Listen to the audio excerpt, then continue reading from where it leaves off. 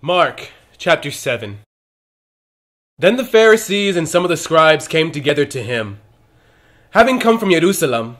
Now when they saw some of his disciples eat bread with defiled, that is, with unwashed hands, they found fault. For the Pharisees and all the Jews do not eat unless they wash their hands in a special way, holding the tradition of the elders. When they come from the marketplace, they do not eat unless they wash. And there are many other things which they have received and hold, like the washing of cups, pitchers, copper vessels, and couches. Then the Pharisees and scribes asked him, "Why do your disciples not walk according to the tradition of the elders, but eat bread with unwashed hands?" He answered and said to them, Well, did Isaiah prophesy of you hypocrites, as it is written, "This people honors me with their lips, but their heart is far from me, and in vain they worship me, teaching as doctrines the commandments of men." For laying aside the commandment of God, you hold the tradition of men, the washing of pitchers and cups, and many other such things you do. He said to them, All too well, you reject the commandment of God, that you may keep your tradition. For Moses said, "Honor your father and your mother," and "He who curses father or mother, let him be put to death." But you say, "If a man says to his father or mother, 'Whatever profit you might have received from me is korban,' that is a gift to God. Then you no longer let him do anything for his father or his mother, making the word of God of no effect, through your tradition which you have handed down, and many such things you do." When he had called all the multitude to himself, he said to them, "Hear me, everyone, and understand.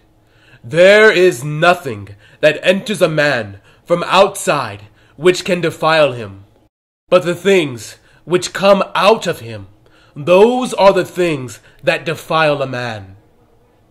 If anyone has ears to hear, let him hear." When he had entered a house away from the crowd, his disciples asked him concerning the parable. So he said to them, "Are you thus without understanding also? Do you not perceive that whatever enters a man from outside cannot defile him, because it does not enter his heart, but his stomach, and is eliminated, thus purifying all foods?" And he said, "What comes out of a man, that defiles a man. For from within, out of the heart of men, proceed evil thoughts, adulteries, fornications, murders, thefts, covetousness, wickedness, deceit, lewdness, an evil eye, blasphemy, pride, foolishness. All these evil things come from within and defile a man." From there he arose and went to the region of Tyre and Sidon. And he entered a house and wanted no one to know it, but he could not be hidden. For a woman whose young daughter had an unclean spirit heard about him, and she came and fell at his feet. The woman was a Greek, a Syro-Phoenician by birth, and she kept asking him to cast the demon out of her daughter. But Jesus said to her, "Let the children be filled first, for it is not good to take the children's bread and throw it to the little dogs." And she answered and said to him, "Yes, Lord, yet even the little dogs under the table eat from the children's crumbs." Then he said to her, "For this saying, go your way. The demon has gone out of your daughter."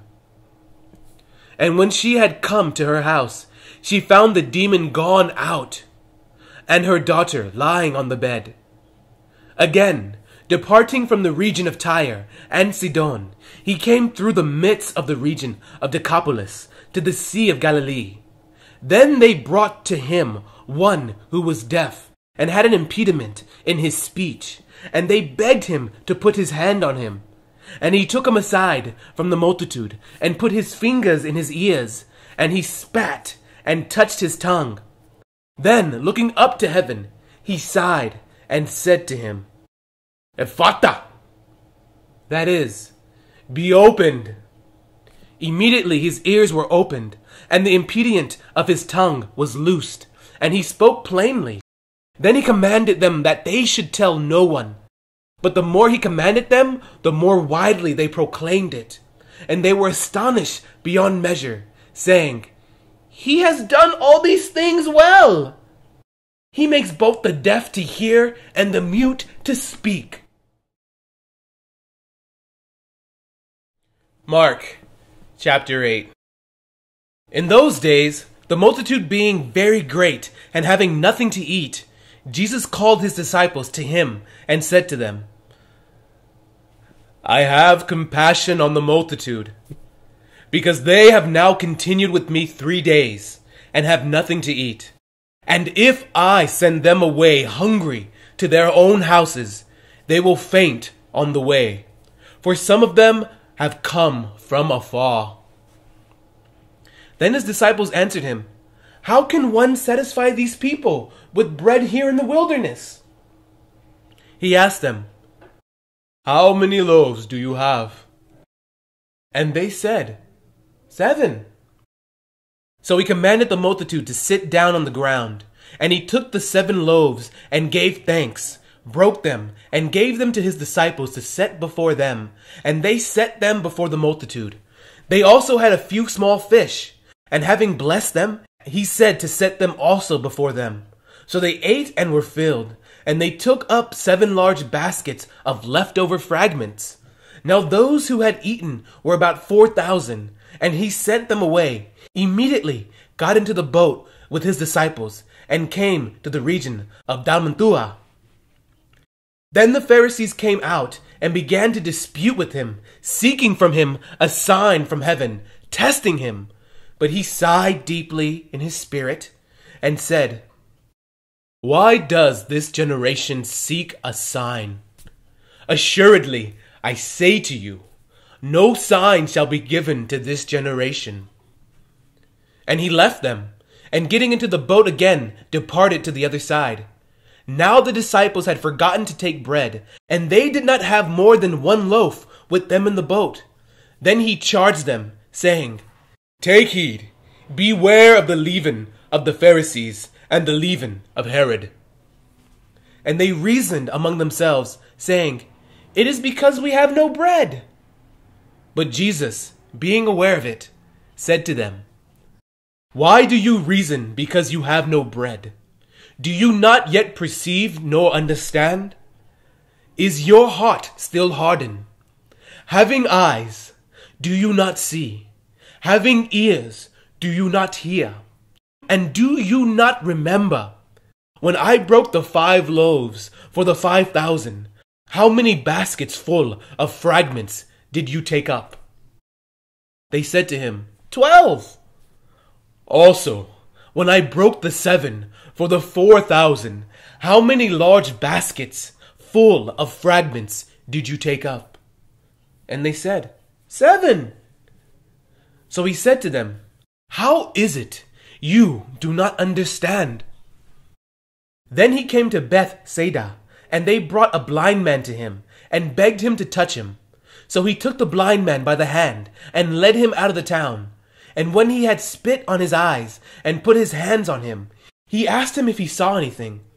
And he looked up and said, I see men like trees, walking. Then he put his hands on his eyes again, and made him look up. And he was restored, and saw everyone clearly. Then he sent him away to his house, saying, Neither go into the town, nor tell anyone in the town. Now Jesus and his disciples went out to the towns of Caesarea Philippi, and on the road he asked his disciples, saying to them, "Who do men say that I am?" So they answered, "John the Baptist, but some say Elijah, and others one of the prophets." He said to them, "But who do you say that I am?" Peter answered and said to him, You are the Christ." Then he strictly warned them that they should tell no one about him. And he began to teach them that the Son of Man must suffer many things, and be rejected by the elders and chief priests and scribes, and be killed, and after 3 days rise again. He spoke this word openly. Then Peter took him aside and began to rebuke him. But when he had turned around and looked at his disciples, he rebuked Peter, saying, "Get behind me, Satan! For you are not mindful of the things of God, but the things of men." When he had called the people to himself, with his disciples also, he said to them, "Whoever desires to come after me, let him deny himself, and take up his cross and follow me. For whoever desires to save his life will lose it. But whoever loses his life for my sake and the gospel's will save it. For what will it profit a man if he gains the whole world and loses his own soul? Or what will a man give in exchange for his soul? For whoever is ashamed of me and my words in this adulterous and sinful generation, of him the Son of Man also will be ashamed when he comes in the glory of his Father with the holy angels."